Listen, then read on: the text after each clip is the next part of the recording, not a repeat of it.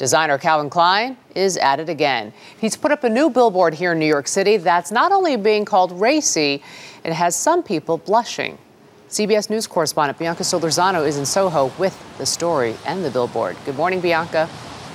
Hi, good morning, Julie. This ad, it is literally 5 stories high. We were here for several hours yesterday, and we watched as people passed by, and many stopped for a closer look. Some even took out their cameras and took pictures, and most had a pretty strong opinion.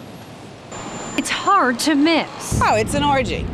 A larger-than-life provocative ad for Calvin Klein jeans. It shows a topless girl lying on a bare-chested guy while kissing another. A third guy lies on the floor, his Calvin's unbuttoned. And it's all plastered to the side of a downtown Manhattan building. I first walked up and I saw that, and I was like, that is not very appropriate. I thought if wearing those jeans makes that kind of thing happen, I might buy a pair.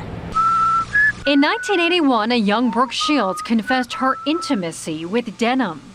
You want to know what comes between me and my Calvins? Nothing. In 1995, Calvin Klein's campaign was pulled after public outcry that the ads were child pornography. Advertising critic Barbara Lippert says Klein is trying to stay relevant to a new generation of teenagers while competing with the sexy likes of American Apparel and Abercrombie and Fitch. Is this what it takes just to keep up in the jean ad world these days? Yeah, it's like every couple of years, sex disappears for about 15 minutes, and then it comes back with a vengeance. Now, Calvin Klein did not respond to our request for a statement, but in published reports has said the intention was to create a very sexy campaign that speaks to our targeted audience. Julie? CBS's Bianca Solorzano. Thanks, Bianca. Well, joining us from Los Angeles is Dr. Jen Berman, author of The A to Z Guide to Raising Happy, Confident Kids. Good morning. Good morning. What's your reaction to this ad? Is it inappropriate, over the top? It is beyond inappropriate and over the top. It really borders on child pornography. I mean, the people in this ads are so young. The girl looks like she's about 15. And the other problem with this ad is that it's not like television where you can turn off the station if you don't like what you're seeing. This is on the street. You can't protect your children from it. You can't even protect your own eyes from it. So do you think it's harmful if, I'm walking down the street and I'm with some young kids to see this ad, to be exposed to it? What kind of harm do you think it can do? I think that there's been a real trend in moving from the idea of girl power to girl sexual power, and that's a terrible thing for our daughters.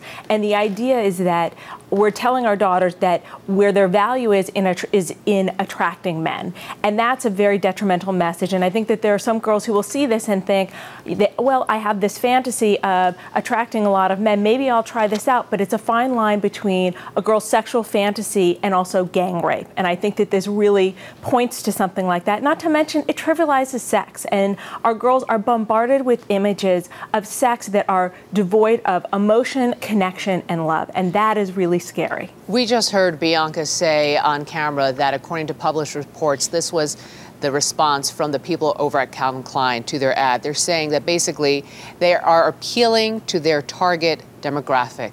Apparently, their target demographic is teenage girls who like foursomes. That's a very small demographic, if you ask me. What do you want to see done to this ad? I like to see it taken away immediately. Aren't they accomplishing exactly what they wanted to? Here we are doing a segment on national television. They're getting a lot of attention.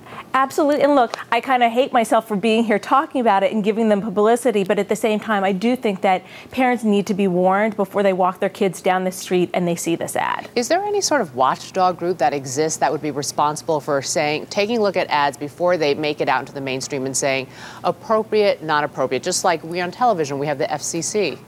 Well, there are a lot of different organizations, but there really isn't something for billboards. And that's something that I think this really opens the doors to create. Dr. Jen Berman, thank you for your thoughts and thank you for sharing with us this morning. Thank you.